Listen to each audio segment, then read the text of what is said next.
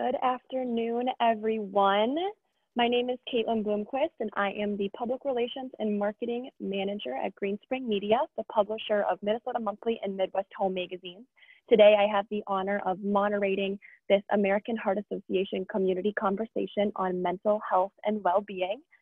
Before we get started, I do want to go over some general housekeeping items. Everyone should already be muted, but if you are not, please make sure to mute yourself now. We also want to make sure everyone turns off their video feature so we can focus on our panelists. You will find that button to turn off your video sharing at the left bottom corner of your screen. Thank you. And a reminder that this is being recorded, and we will share a link of the recording via email later, along with a link of resources. Today's webinar is also being live closed captioned. And again, feel free to post your questions in the chat box. We will address them at the end of our panel presentations. And we do ask everyone to be respectful with their comments and their questions. And we do reserve the right to remove anyone from this meeting if we deem it necessary. Before I introduce our panelists, we do want to take a moment to show you a video from the American Heart Association CEO and National Board Chair about the challenges we've seen our city and country contend with the past week.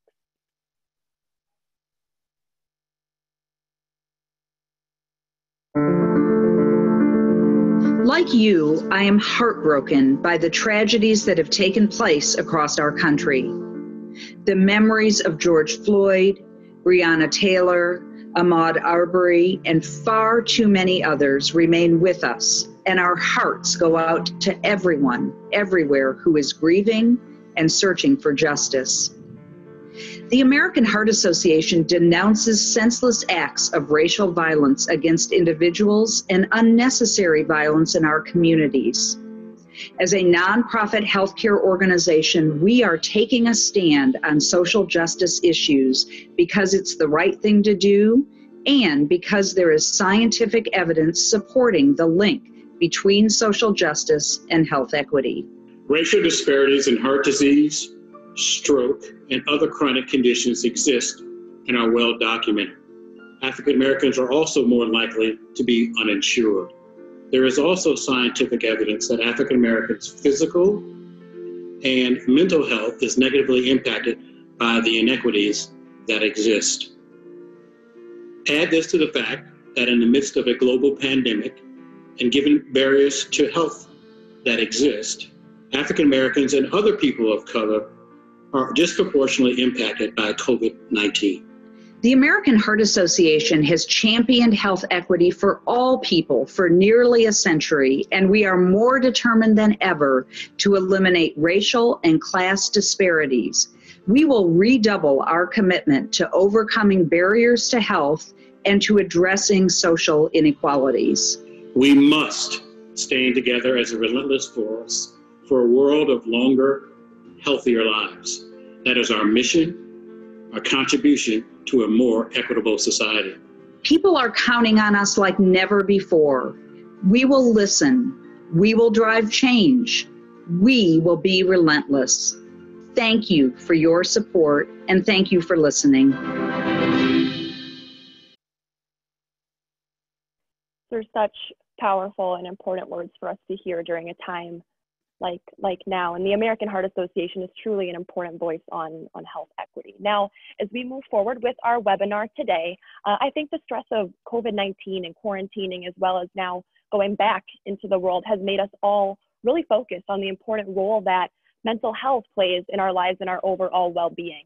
So today we are going to explore various angles of this topic, including the impact of COVID-19 on mental health, the connection between mental health and heart health, and the importance of good sleep for overall health and well-being, followed by your questions.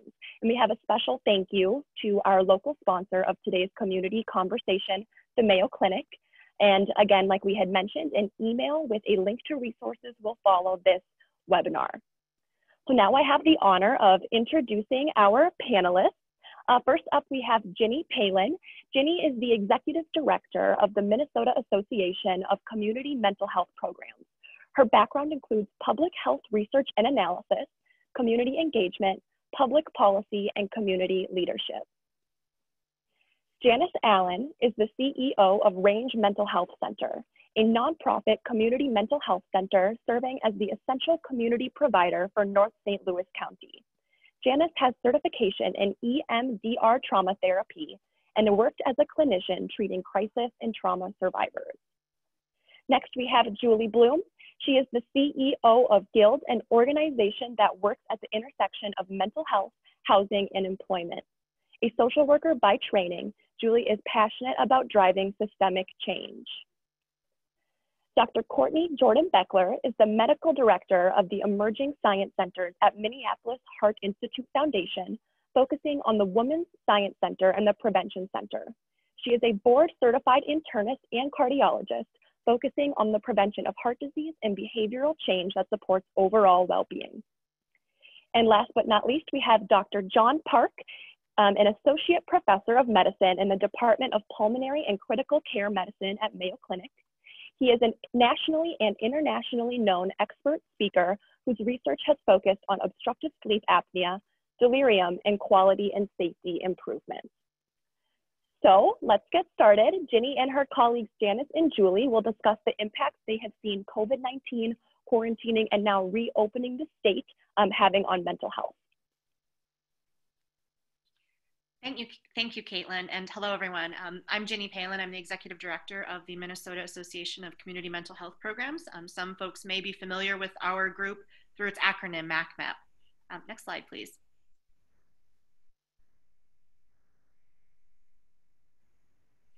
At MACMHP, we are a statewide association of 32 community-based mental health and chemical health programs, representing over 200,000 Minnesota families, children, and adults that we are serving across the state. Collectively, our members' mission is to serve all who come to us seeking mental and chemical health services, regardless of their insurance status, their ability to pay, or where they live across their country or state.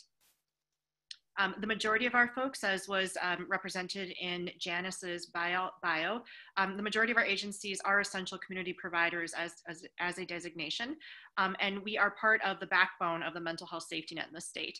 Primarily through our charge, we are serving a lot of culturally diverse, low-income, uninsured, or Minnesotans who are on public health care programs, who otherwise would not be able to access services across the state. Next slide, please. This is just a quick representation of where all of our member agencies are across the state of Minnesota and in the 7-county metro area. Next slide, please. And our response under these two pandemics is really just to let everyone know that we are here for you as providers. Next, please. We know that you all are going through a lot in the wake of 2 national and international pandemics, both COVID-19 and all of the civil unrest and cries for justice and social and racial justice. We want you to know that everything you are feeling is okay and that we are here for you. And for my part, I just want to share some very high-level resources across all of our community mental health programs. Our community mental health and chemical health programs have a site in nearly every county of the state, serving clients and communities across approximately 150 sites. We provide comprehensive service arrays at every different agency across the community mental health spectrum. And as was said earlier, we serve all who come to us regardless of insurance status or ability to pay. And I just want to make a quick note that in the follow-up, we will be providing a statewide map with some interactive links to all of the different individual agencies' websites as a resource. And with that, I am going to turn it over to Julie Bloom, the CEO of Guild. Hi, thank you, everyone. We're so excited to be here today.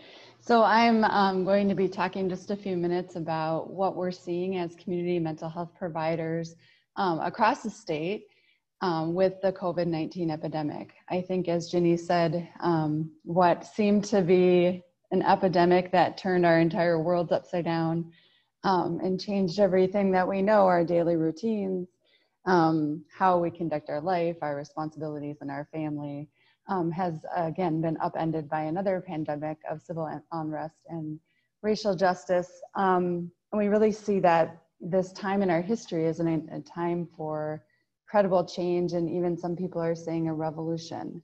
And I would posit that some of those things, that these two pandemics are probably connected in that we've spent so much time over the past few months just, I think, grappling with our daily routines being changed, our individual responsibilities, spending so much time with our families, perhaps in contemplation or just trying to survive.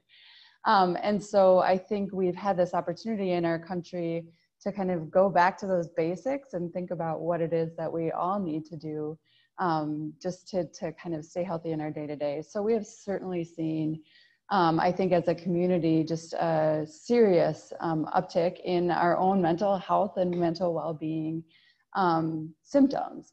And so for a lot of people, we're seeing greater anxiety. So many of us have lots of reasons to be anxious about our health. And the pandemic naturally causes a lot of anxiety for people who've already lived with anxiety or have had health-related anxieties or fears about illnesses. These are just, I would say, expanded 1,000-fold. And then for those of us who maybe haven't experienced anxiety before, are experiencing anxiety for the first time. So we're seeing a lot of anxiety and depression from the general population. And then I would say from the people that we're already serving, we're definitely seeing an increase overall in the mental health needs in our community. People are isolated. We're not with each other. Our country was already facing an epidemic of loneliness and disconnection from each other. And even though we're connected even more than ever on social media and virtually, people are feeling more and more lonely than ever before. And the pandemic has only made this worse. We're also seeing a lot more family stress. So we're being put together into our family units without the benefit of the time apart that we have day to day, going to our jobs, going to school or daycares. And people are taking on responsibilities that they didn't really sign up for, to be a full-time parent and a full-time employee, and all living together under one roof. So we are certainly seeing from all areas an increase in family stress, family conflict, and some need for interventions that way. To top it all off, even mental health providers can't see people in person. So we no longer have the benefit of connecting with our clients one-on-one together, which we know a big part of the mental health treatment is that therapeutic relationship. And it's that individual connection and being able to sit and hold space for each other that can be very therapeutic to someone who is struggling with their mental health. So all of our organizations, the organizations that Ginny talked about in MACMHP and other mental health providers across the country have been moving primarily to telehealth. So same thing that we're seeing with our medical providers is that we're doing a lot more virtual visits. And so from the mental health community standpoint, we had to go through changes in technology at warp speed. And all of us have put up ability to do more services virtually. And what we're finding is that this isn't really necessarily a bad thing. So while we are missing each other and being in the room together and having to be a little bit more creative about how we can maintain that connection or feeling of connection by being separated, at the same time, we're seeing increased access. So in our world, we're always afraid or worried about no-shows. So we're so used to setting appointments and having people come into our clinics. And transportation is always an issue and trying to get people there, and they've got a million other things they have to do that day, or there's traffic. And so what we're seeing is that virtual visits actually open it up. So our no-show rates have been decreasing. So the good news is that people are accessing their mental health services at a higher rate than they have before. So we're pretty excited about what that could mean for the future, perhaps as we come together a little bit more. The other thing that I think is surprising for therapists and people who are used to doing our work in an office with people visiting us is that we're getting to see people's home environments.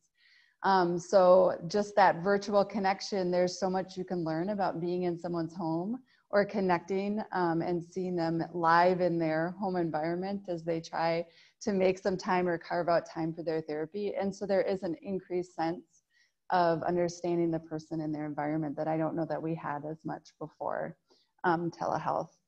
And then I'd say, you know, the other thing that we're noticing, which my organization does a lot of hands-on, what we call case management, helping people in their communities get employment, get housing. And we're actually seeing with a little bit of distance in some of this services over the phone or over virtual, is that there is kind of an increased autonomy, that people are feeling sort of this ability to grab their opportunities and choices kind of on their own, more than maybe they were when we were able to do a lot for them in the community. So that's kind of an interesting thing that we're learning too. So that's kind of the overview of how mental health services have adjusted to COVID. We are very worried about what a second wave will mean, what the new life means for everybody, and how this will change our work and have an impact, I think, on the broader community and our own mental well-being. So Janice is going to now talk a little bit about some self-care strategies and ways that people can cope. Hello, everyone. A lot of what Julie had talked about as far as, you know, business and how people are doing is holding pretty true for us up here as well. We're rural up here. If you don't know that, there's like 32 people per square mile here. So people are isolated without having a pandemic or some other concerns going on in the world. And what we have found is that when this first came out, that the pandemic really didn't seem to be showing us anything yet, but as time went on, we're seeing now we're getting referrals for kids and families are picking up because those kids have been home with no school sites to be going to for the past couple of months. And so we've got families that are starting to get into distress and needing some help. We have increased incidence of depression and anxiety as well. And what I found that needed to be put out on our website, at least for anybody to access, is what are our local resources and where can you find them? And so I did attach some resources to this presentation, but they're pretty much located in our northern part of our county, which I think people needed to know about. We had the National Suicide Prevention Hotline, but people needed access to know what are the screening tools out there. What do I need to do if I have these symptoms? Where can I go? Who can I reach out to? Where are our crisis services? Where will the mobile crisis team come and see me? There's certain services in our agency that didn't close down. We have technically 3 residential sites. We have a detox, a treatment, 90-day IRTS program, crisis stabilization program, and a mobile crisis team. And our mobile crisis team was informed they needed to continue to operate. And so what we have done across all those settings, and where I was before I came back here to give you on time, was finalizing our COVID-19 preparedness plans at all those locations, and we're getting training together for staff so we know what to do and everybody's on the same page with that, to take away some of that anxiety, because I think there was a lot of anxiety about people getting sick. We have a lot of staff here who are immune compromised and some who have health conditions that are not conducive for them to be even coming into an office. And so we have altered people's schedules to be able to work remotely as much as possible, as long as the waivers that are in place allow us to do that, or if they have to come into an office, to limit some of that time. And that has taken away some of that anxiety for people out in our workforce who have some extenuating circumstances where they may be caring also for an elderly person in their home, and they don't want to make anybody else sick either by leaving their home and going into an office and coming back. So we have done all of the safety protocols as far as temping people and following the screening tools. We are not open to services, but what I was finding is that at first Zoom was really a great tool. We were using it across our sites for our telehealth platform as well as video. However, people were starting to get really lonely and just feeling disconnected. Even though they were connecting more in a day, it wasn't in person or in the same place. And so we were having some staff feeling kind of isolated at home, or even isolated in their office if that was the case. So a couple things that we did in the meantime is talk about self-care. We were meeting at least twice a month by Zoom to do luncheons, and we have some kind of trivia that we do as a group, or we talk about our interests or what our plans are, just to connect with people across our settings, because we're pretty spread out. We have offices in Ely, Virginia, and Hibbing, And all of those locations are at least a 30-minute drive or more to get to that site. The other thing that we did is we resurrected our agency kind of in-house newsletter where people can contribute to that and add things. And we have what's called a Gimme 5, where people can tell us 5 things about yourself. So we're getting to know each other more, and which I think is really interesting because we don't take the time to have those conversations when we're all in the same place and we're seeing people and our schedules are busy. So we're finding out things that we didn't know. We're having people put into what's working, what's not working, what do you think needs to change to have things either feel more connected or run smoothly. And I think that's been really helpful for managers and administrators. The focus is family first. So if you have a need or you feel like you're not doing well, you have the ability to either choose to work from home or call in sick. So we make sure people know what the parameters of work are, and it's not something that they need to be worried about. We do encourage, you know, the wheels of wellness through SAMHSA to make sure that you have balance in your life and that you're able to function and carry out through your day. We have opened our policy for people to be accessed if there's a problem that comes up or something that's not working. Because I think the biggest fear that some of our folks have already, especially some of our, not just our clients that we serve or people that we serve, but our staff who may have a history of depression, anxiety, or PTSD, those things have now surfaced to the top, especially with the increased cases of COVID-19 and now with the death of George Floyd and the aftermath of that. There's a lot of people who are very uncomfortable with what's going on in the world, and that can increase their inability to find self-regulation and feel good. So we encourage people to take time during their day to meditate, to connect with somebody who they find supportive, and to always take lunch, because I think one of the things that a lot of my staff have learned to do is to just continue to work and not take that time for themselves, and to make that okay, and to ask for PTO or time off if you feel you really need it, and that's perfectly fine. We do have, we do have the PPE on site, and we do temp people, and we do have all of those safety precautions in place, but we're not used to not seeing each other. And that, I think, has been the biggest change for all of us, is that we feel isolated even though we're connecting more by Zoom. And so what I found was really important is to make sure that all of our staff had the same information about what were the resources in our specific area and what things were helpful if you were not doing well. And we shared those on our website, as well as found other resources they could access if they needed to. Self-care gets to be really important as stress rises, and self-care is different for every person. And so making that personalized to what works for an individual was our focus. And so far we have had pretty good success with that. We have had people, say, hey, I'm just not doing well, can I stay home? I'm like, if that's what you need to do, then that's what you need to do. And we'll, touch base with me when you're able.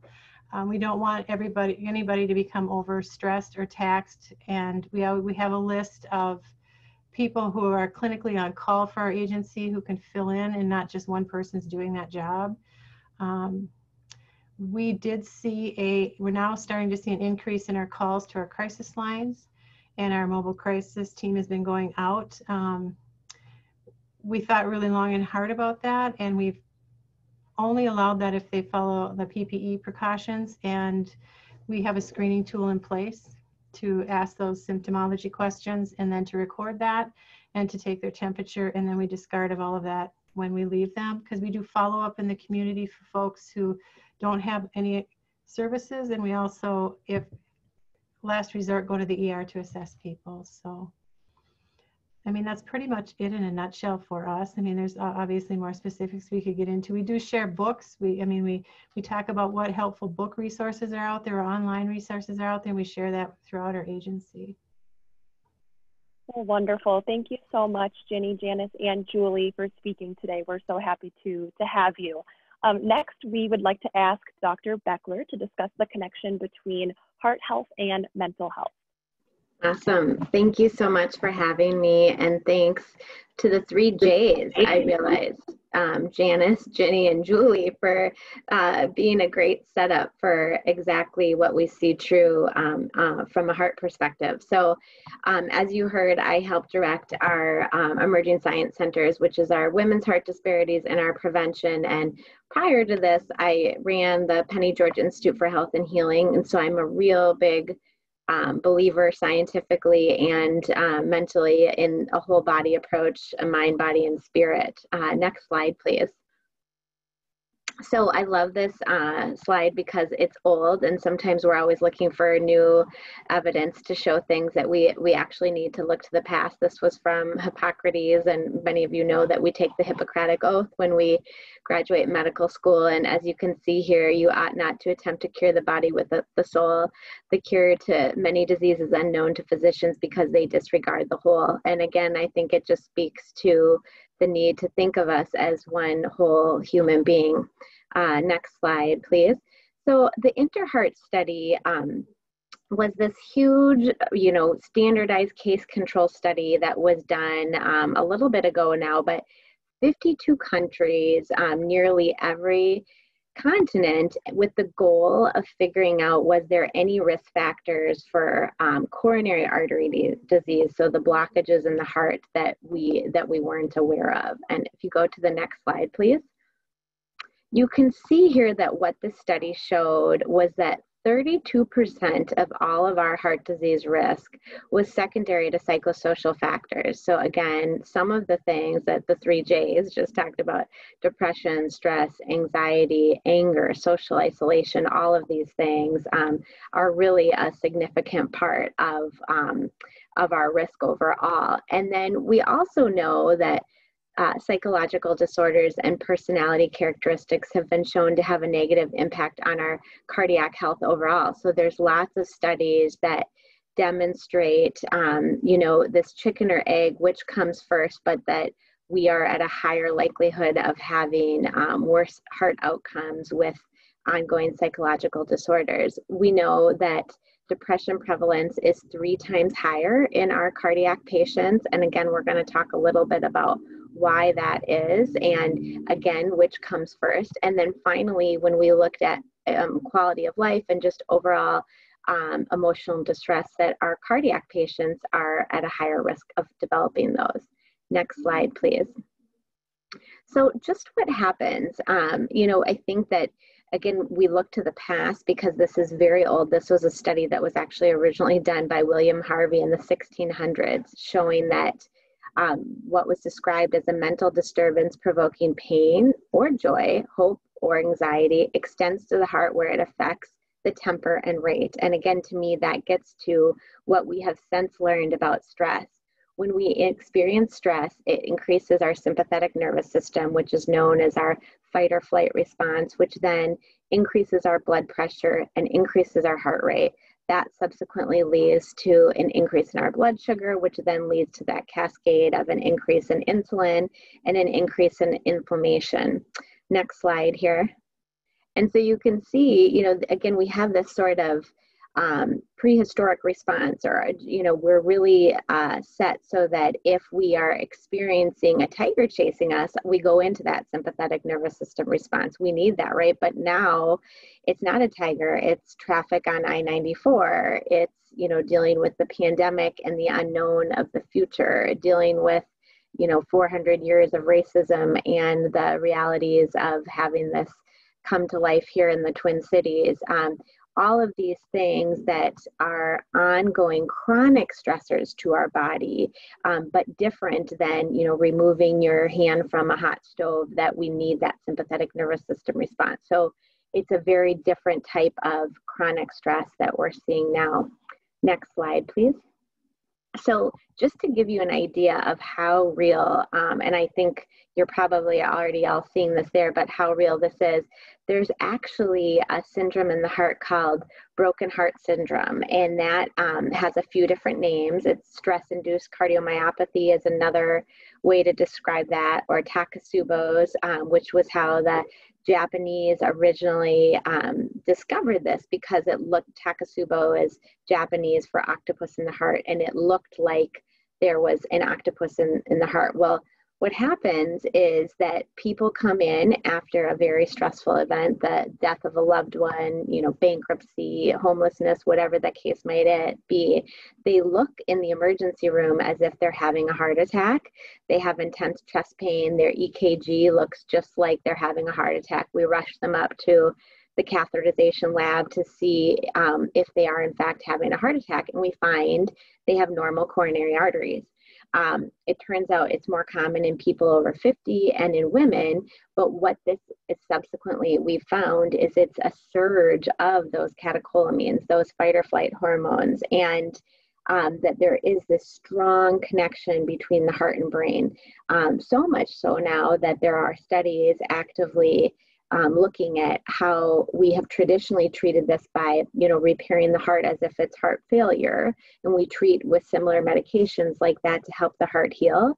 But we find that we also have to repair the mind in this process, that it's not one or the other, it's the whole piece. So this is a very real phenomena, and not only do we see it happen once, but occasionally in some folks it happens twice, or even beyond that.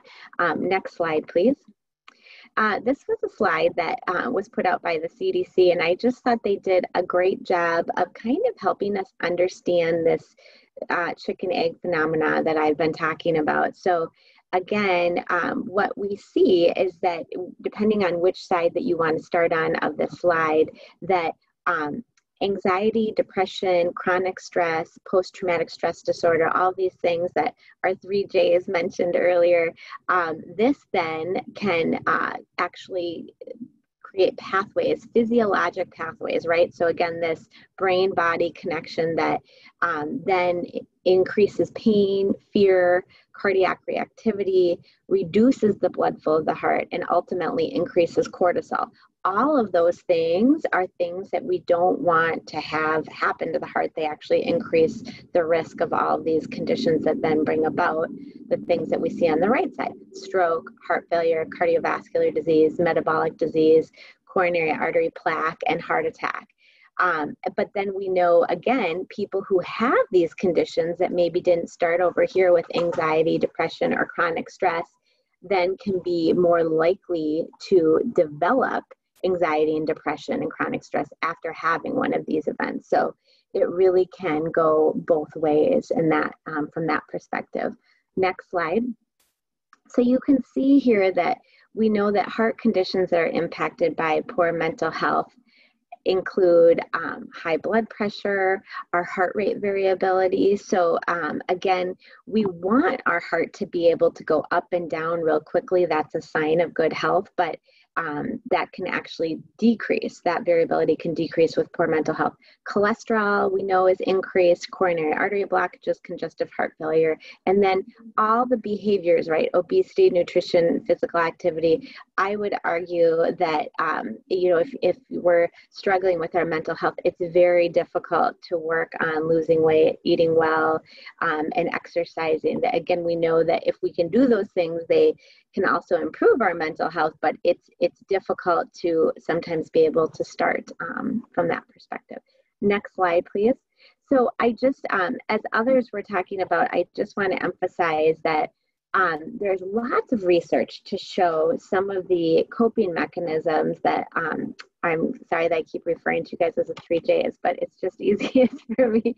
We're referring to, but this was a trial that was done in the 90s by Dean Ornish, a cardiologist at Harvard, who basically showed that intensive lifestyle changes, so a healthy diet, which in this case was mainly plant-based, exercise, stress management, smoking cessation, and group psychosocial support actually reduce the blockages in the arteries. It is the only trial that's ever been done that's shown reversal of heart disease, and it's actually a program that is now covered by Medicare in that way. And there's all sorts of studies to show that meditation, Tai Chi, yoga, exercise, guided imagery, all of these wonderful things that help our body calm actually reverse and decrease our risk of heart disease. Next slide. So I just wanted to include a couple for your own reference. This was one that was done with transcendental meditation, which again is sort of the most extreme or the most well-studied type of meditation. But you can see here, I think specifically related to the recent George Floyd murder, that not only are these effective for the population overall, but we see a very big improvement in our minority communities that are most impacted by racial disparities. So again, here there was a 48% risk reduction of mortality, heart attack, and stroke in our African American patients who did transcendental meditation. So quite a big impact. You know, if we could do that with a drug, that would be something we would try to require all patients to take. So just shows you all the natural options. And then I think I have one more slide, and then I will pass it over. Well, I guess it goes on to Dr. Park, but just would emphasize, again, I think just the reality that our brain and heart health are very interconnected, and the opportunity to do lots of prevention and mitigation along the way. Thanks. Thank you. Thank you so much, Dr. Beckler. It's a pleasure to have you as well. Next, we have Dr. Park, who will discuss the role that sleep can play in our mental health and overall health. Once again, I want to thank all the panelists and the members so far. This has been very educational for me as well. But I think the way, I guess, as I deal with both critical care patients in our ICU as well as sleep medicine, obviously sleep kind of actually encompasses all of the things that was talked about, and both sleeping well will improve some of those factors, and Dr. Beckler and others have kind of talked about the importance of mindfulness in these. But it turns out improving all of those things can also help sleep get better quality sleep. So it turns out there's a very kind of bi-directional interdependence between those. So if we can go to the next slide.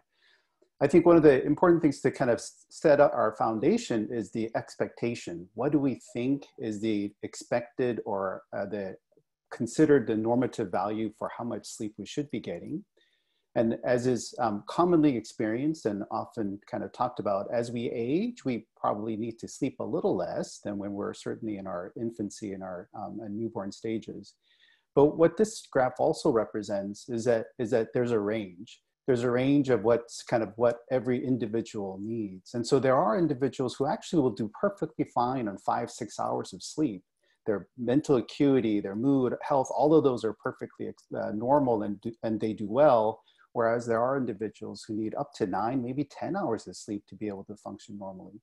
And the reason I mention that is it's important to recognize the individual needs of how much sleep we all need. And sometimes I find that sometimes causes a little bit of friction between the spouses. When one spouse gets up after 6 hours, it's like, oh, is this normal? This is abnormal. Can you keep it quiet? Because I need to sleep 9 hours. And so there's a little bit of a tension, but still, I think, again, in the ideal of kind of understanding that every one of us have different needs.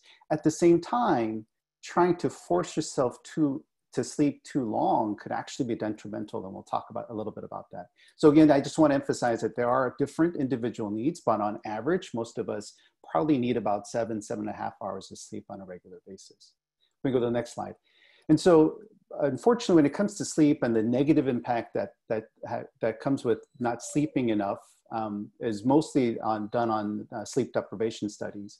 There aren't a lot of studies that look specifically at sleep quality, so the negative impact of poor sleep quality. And I think a lot of the literature will kind of extrapolate the idea of not sleeping enough with that of not getting good quality sleep.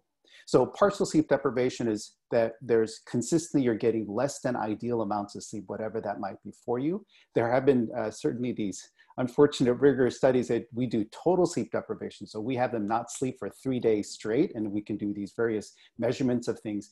And that, it turns out, those kind of extreme sleep deprivation studies, the findings of those are much more dramatic than these partial sleep deprivations. But what's also recognized is that about a third of us just get consistently less than 6 hours of sleep. And I bring this graph here, this little cartoon, that we actually develop what's called sleep debt.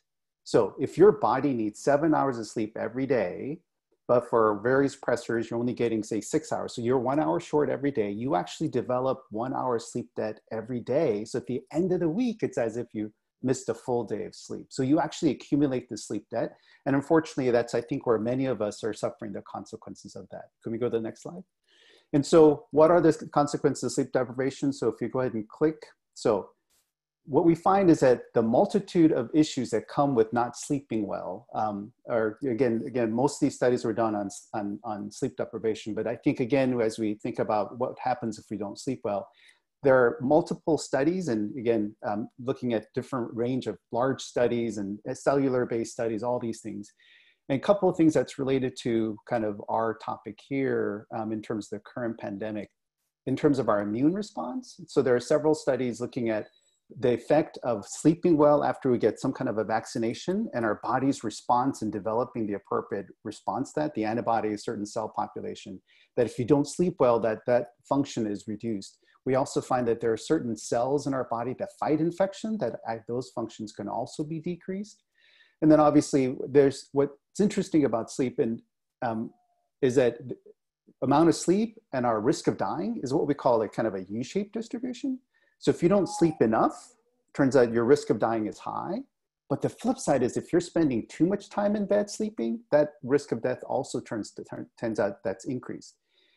As with all of these things, it's not to say that sleep is the cause of this, that there's a lot of things that influences this. As Dr. Becker talked about, there's cardiovascular disease, there's increased sympathetic activity, that if we don't sleep well, all these measurements show that these are increased. And so it's not to say that sleep deprivation alone causes these things, but that some of these things are associated, like obesity, that if you don't sleep well, if you're sleep deprived, our body's response to things like insulin and various hormones that help us feel full, all of those things are affected. And so that then subsequently can lead to obesity. So there are lots of consequences of sleep deprivation. If we go to the next slide. So where we are with this, obviously, is the things that we're finding, the stress of not only the pandemic and the social unrest, that obviously lots of folks are very worried about that. But what's also we find is that because of the issue of being at home and working at home and not going out and being in this isolation, that our sleep schedule and certainly our day routine becomes so random that turns out can also negatively impact our sleep. So not only are you lying in bed worrying about what's going to happen to either your loved ones or yourself or whatever it might be, obviously, if you're furloughed, so all of these financial and all these concerns certainly affect our ability to kind of get some rest, but also the irregular schedules, probably the lack of physical activity, all these things. So again, then the impact of that again, Dr. Beschler and others have kind of talked about. So in the last few minutes, I kind of want to spend a little time on things that I think would be helpful to improve your sleep in the midst of this pandemic, but it's just some general advice in general, if you click. So again, as I mentioned, I think it's important to establish some kind of a regular routine. It's very easy to not do that just because of various, well, my meeting's not until 11, I'm just going to get up at 10. Since I don't need to get up early tonight, I'm just going to go to bed at 2 o'clock in the morning, whatever it might be. I think it's still important, even though you might not have to get up to go to work and drive to work and all of those things, I think it's still very important that you try to establish some kind of a regular routine. Again, as was kind of mentioned earlier, physical activity. We know that maintaining physical activity is not only important for your heart health, we find that it's also very important for your brain health, but it's also turns out important for sleep. There's a study done looking specifically, for example, at a group of folks. So this particular study looked at postmenopausal women and looked at their sleep quality between their inactivity, doing passive exercise type things like yogas and stretches, and then aerobic activities. And turns out that those who are doing aerobic activity, their sleep quality, as you measured by different stages of sleep and amount of that deep sleep, which is the restorative sleep, that actually increases with physical activity. As you can imagine, if you're just not doing much during the day, not expending a lot of energy or activity, that it's you don't feel as tired. And so it's very easy that your schedule can be very disrupted. So I would encourage maintaining some kind of a physical activity, whether you're working out at home through some YouTube videos or just, stretching or whatever it is. We find that that's actually very important. as I mentioned earlier, this spending time in bed, again, because we have this laxity of schedule, we find it's easy to just to go to bed early and wake up late and whatever it is. But what we find when you do that is that it actually affects your sleep quality. Again, the other thing that we find is that, oh, I didn't sleep well last night, I'm going to try to go to bed earlier and spend more time in bed. And it turns out doing that consistently can affect your sleep quality. So earlier we talked about the importance of getting enough sleep, so sleep quantity. But it turns out the sleep quality is also important. So if you'll pardon the analogy, what I often kind of think about our sleep is, if you'd imagine this river flowing down the mountain. So again, sorry for those, but I'm a visual kind of a guy. So if you can imagine a river flowing down the mountain, if it has a certain amount of, because it's the same amount of water, if that riverbed widens, that river then has to be shallow.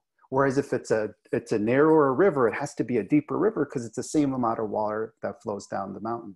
Likewise, if we spend our sleep requirement over too long a period, like that shallow river, you're not getting that deep sleep, which is the restorative sleep.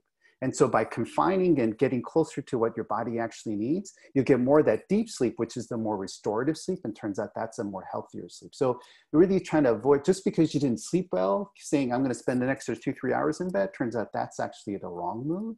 And you really want to try to, even though you didn't sleep well, you still want to try to keep fairly consistent with what your sleep requirements are, whether it's 7.5, 8 hours, whatever that might be, because then you're most likely that particular night, you'll probably get increased slow wave sleep or deep sleep and dream sleep that you're catching up from the night before. So again, try to avoid that. The next slide. Again, we talk about this to a lot of our teenagers and now with the growing population, avoid electronics for a couple of reasons. One, it turns out for many of us, even that light from our electronic device can actually affect our certain hormone in our brain called melatonin and various light receptors that actually can delay our sleep onset even more. But also with all the news and bad things that's happening, I think it also feeds into our worries and anxiety and fear and all of these things. And so I really discourage trying to avoid any kind of electronics. For those people who say, well, I'm going to read, that's the only way I can fall asleep. Ideally then, if you have to use electronics, again, go to the night setting mode, dim the lights or something so that you're not getting as much intensity. And I usually recommend doing that before you go to bed, and only go to bed and use the bed primarily for intimacy and sleep only.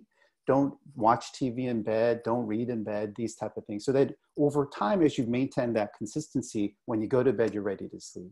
If you click on the next one, again, much easier said than done, right? Like with all of these things that's happening. And again, many of our therapists will resonate with this, but it's easy to do, but this is where what I encourage folks to do, again, is maybe set aside a little thinking time before you actually go to bed. Kind of if you're worried about tomorrow, if you're whatever it is, if you're a planner, I would encourage you to think about, well, what do I do about this tomorrow? Not how do I solve this problem, but what do I do about this tomorrow?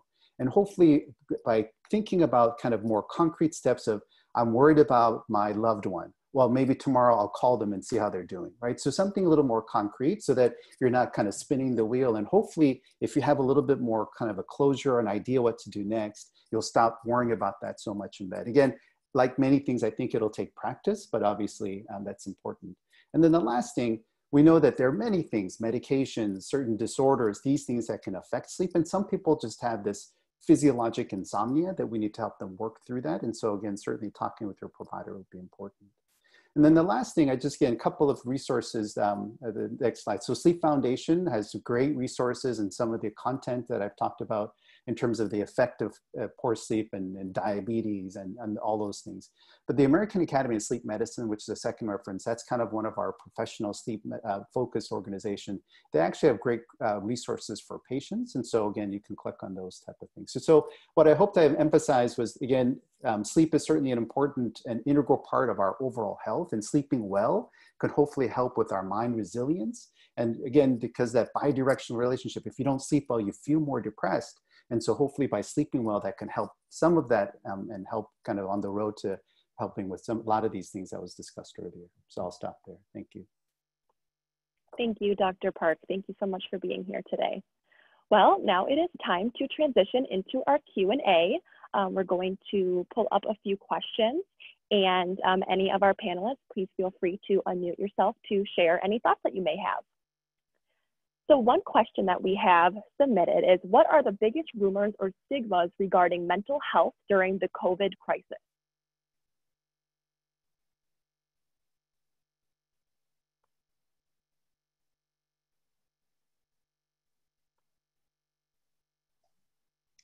This is Janice Allen. I think that one of the biggest misnomers is that mental health doesn't change, and that people might need more support versus less support, and they might look like they're doing okay when they might not be doing okay, and just making sure they have access to resources. And that we actually posted something on our website early on saying, hey, we're here, here's how you get a hold of us, here's some resources you can call independently, let us know how you're doing, we're here for you.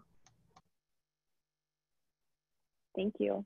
Anyone else want to share anything? And if not, we can jump to the next one because it kind of piggybacks off of that. What are some suggested resources that someone can share with their employees?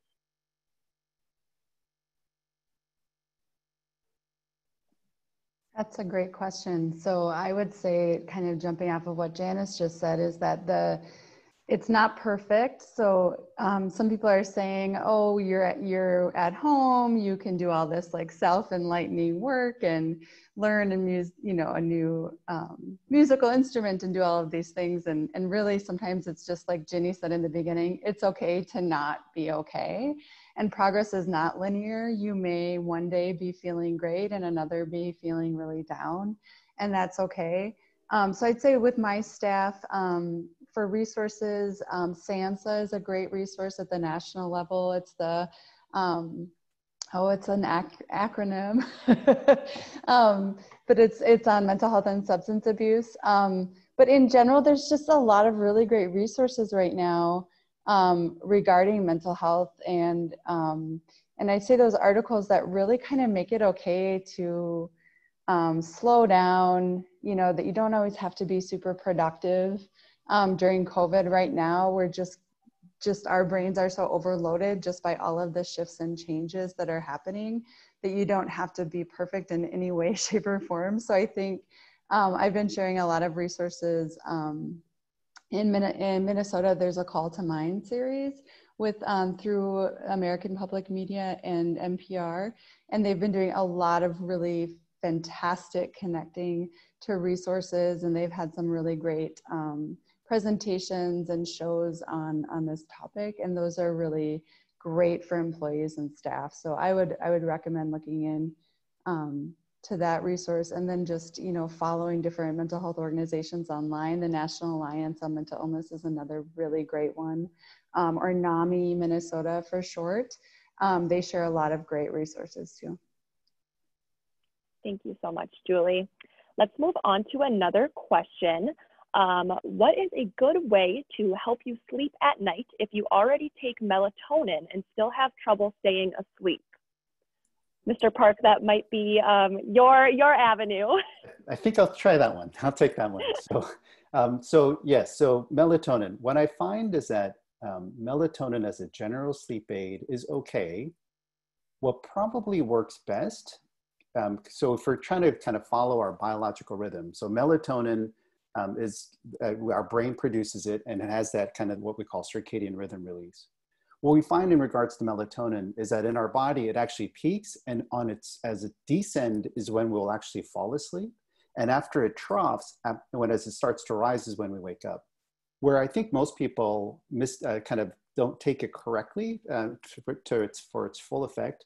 If you're going to follow that biological rhythm, you should actually not take it just before you go to bed, because it takes a little while for your body to absorb and that level to peak. And then by the time it's starting to drop, it may be an hour, 2, or even 3 hours later. Where we find that melatonin works really well is, again, in enhancing your own circadian rhythm. And so this is where, for those who are taking melatonin, this is where a conversation with your physician might be important to recognize, is it possible that you actually have what we call a delayed sleep phase syndrome, where your biological clock says, I'm not ready to sleep until 2 o'clock, but boy, I have to get up at 6, I have to go to bed at 10. But that's like asking someone who typically goes to bed at 10, say, okay, it's 6 o'clock, go to bed. And you can imagine how dissynchronous that could be. So this is where, for most people, if you find that for some people, they take melatonin right before the bed and go, oh, this is great. For other people, what I might suggest is try taking it earlier, maybe an hour, maybe even 2 hours before your ideal bedtime. Again, still be careful because some people will get a little drowsy. So don't take and go, oh, I got to go shopping, right? Don't do any of those things. But take it about an hour or two before you go to bed and then see if that can kind of help you with sleep. But again, melatonin is probably helpful mostly to help you get to sleep. If you're waking up in the middle of the night, again, that might require some conversation with your provider to try to understand what is it that's waking you up and keeping you awake. Hope that helps Wonderful. answer some of that. Yes, thank you so much, Dr. Park. Well, panelists, do you have any final thoughts that you might want to throw out there for our attendees today? All right, well, wonderful. Everyone, that is going to conclude today's webinar. Again, my name is Caitlin Bloomquist, and on behalf of everyone at Greenspring Media and Minnesota Monthly Magazine, we want to thank our medical community for their time, their service, their sacrifice. And in our September-October issue, we are honoring these healthcare heroes in our Top Doctors issue, which is highlighting and celebrating the best medical professionals across the state of Minnesota. And if you'd like to learn more about the issue or anything about Minnesota Monthly and what we do here, please feel free to contact me. And of course, thank you to our panelists. Thank you so much to our attendees. And thank you again to Mayo Clinic for sponsoring this community conversation on mental health and well-being. And one last time, we will be sending a follow-up email with a link to the recording of the presentation and links to resources. Thank you so much, everyone, for your time today. Thank you. Thank you.